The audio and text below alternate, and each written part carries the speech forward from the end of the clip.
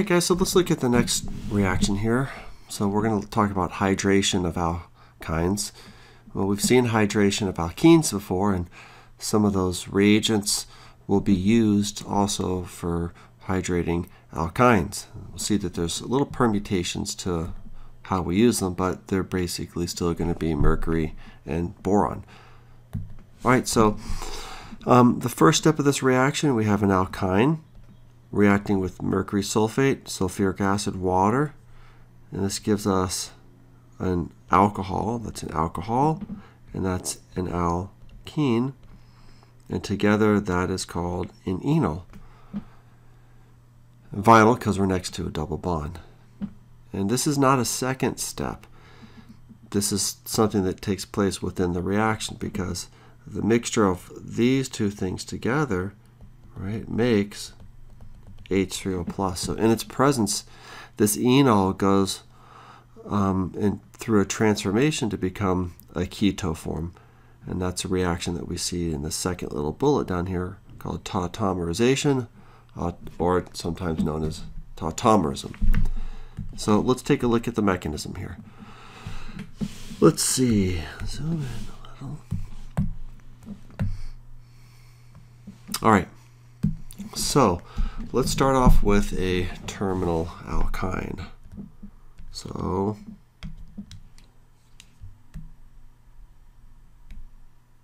all right, so let's start off with a terminal alkyne. So we're going to have an R, C, 1, 2, 3, CH. And to this we're going to add that combination of, right, HgSO4, H2SO4, and water.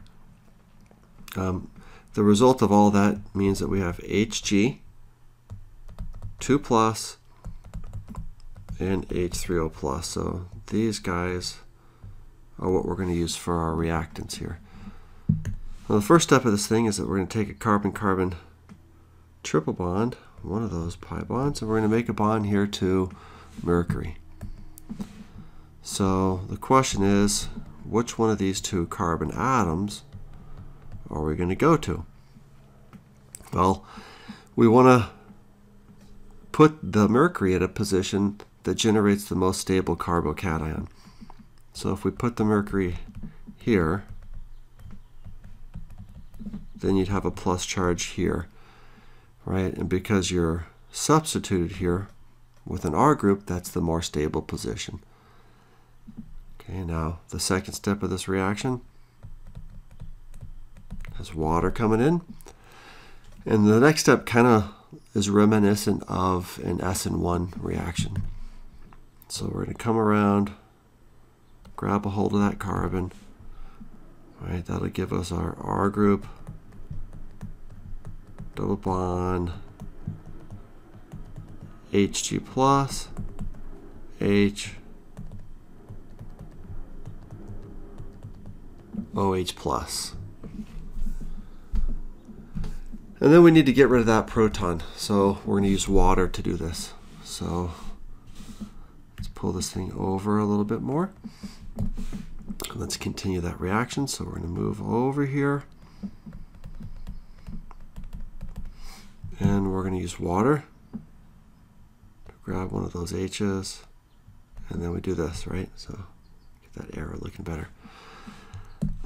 So what we're left with here is our same two carbons double bonded, now with an OH, an Hg plus, and an H atom down here. Okay. Okay, and what we form here is this kind of intermediate. So it looks kind of like an enol because you've got your OH group here, right? That's your all, and you've got your double bond here. That's your ene. Only problem is we got to get rid of this guy. So we're going to do that the following way. We're going to take this and we're going to add H3O plus.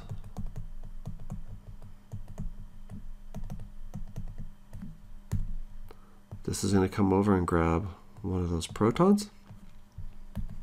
just like that. Then we will have formed this. So the question is, where does that proton go? Well, if we put it right here, we get a plus charge right there. Right, now that's a good place because this is next to an R group, that plus charge. And we're adjacent to a lone pair bearing atom, so we have resonance. So let's draw the resonance structure of that guy.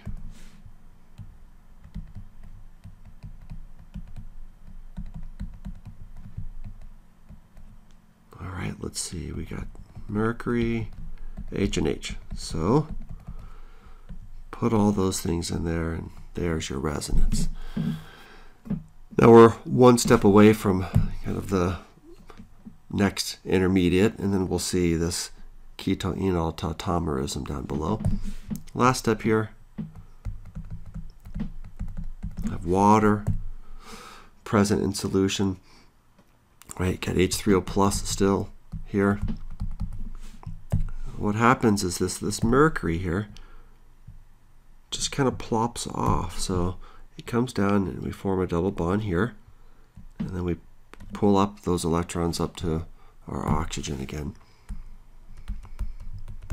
So what you get there is your double bond, your two H's, and then your OH right there, right? Now that is your true enol, okay?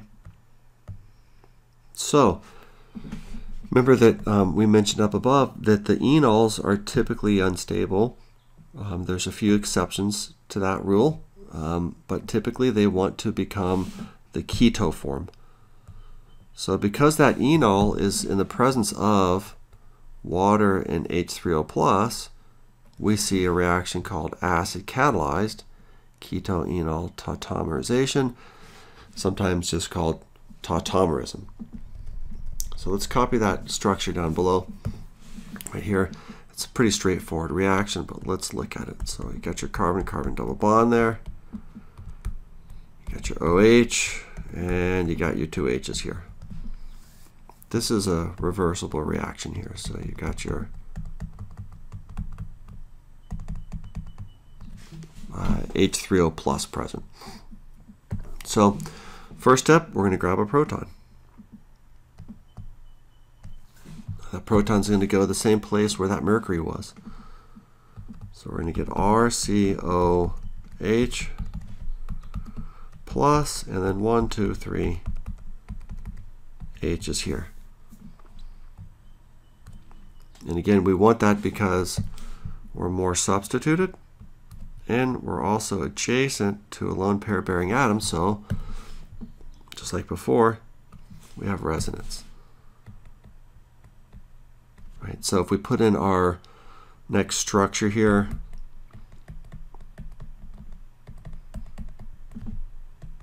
I'm going to just now write that as a CH3. We get this guy, and we're almost at our enol. We just need to get rid of that proton. Now notice it says it's catalyzed, right? So here we just used an H3O plus. Now we need to regenerate it. So this is the regeneration step. So there's your H3O plus, not usually included as a product, but done so here for clarity. And then we got our CH3 here. So again, to point out, this is the enol form, and then this is over here the keto form.